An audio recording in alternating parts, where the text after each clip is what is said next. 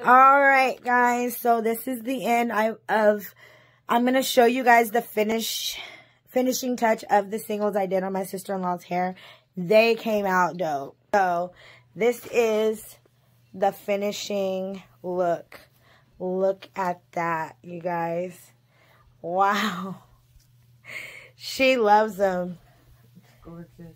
They are so good, you guys. Look at that. Oh my God.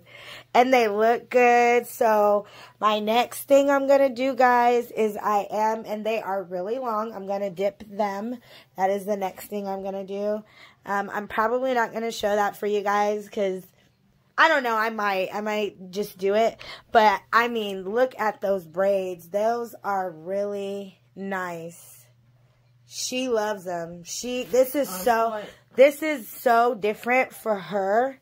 Because she's always had French braids, guys. But even her family, and they're like different. So for them to be like, that looks natural and everything, I think that she absolutely loves it.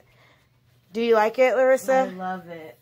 So that's the finished touch, you guys, of her hair. This is kind of the top part. Yeah, that's it, guys. So I'm going to end out this video. That's the last clip. I am now finished with her hair. I am going to do another video for you guys about how I braid and stuff. But I'm going to do another wig. I'm going to make another wig. And I'm going to get a closer look so you guys can see how I do it and stuff like that. This is probably going to be my Fox Locks wig.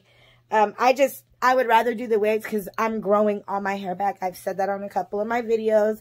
Once I'm ready to show my real hair, I will. My hair is thick like this. It has gotten a lot thicker.